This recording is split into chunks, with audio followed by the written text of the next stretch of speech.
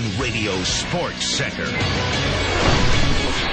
I'm Dan Davis. The Heisman Trophy is expected to go to USC tailback Reggie Bush tomorrow night in New York. He set his focus early and never lost it. I just felt like in the past, everybody knew me as a all-purpose back, and I really wanted to focus on this year, just becoming a complete running back and just proving to everybody that I can run between the tackles. And I think that started all in the off-season with me, just lifting weights and just getting stronger, faster, quicker.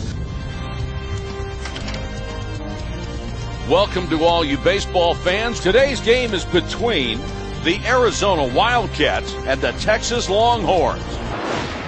Pitcher's ready to go. Strike one.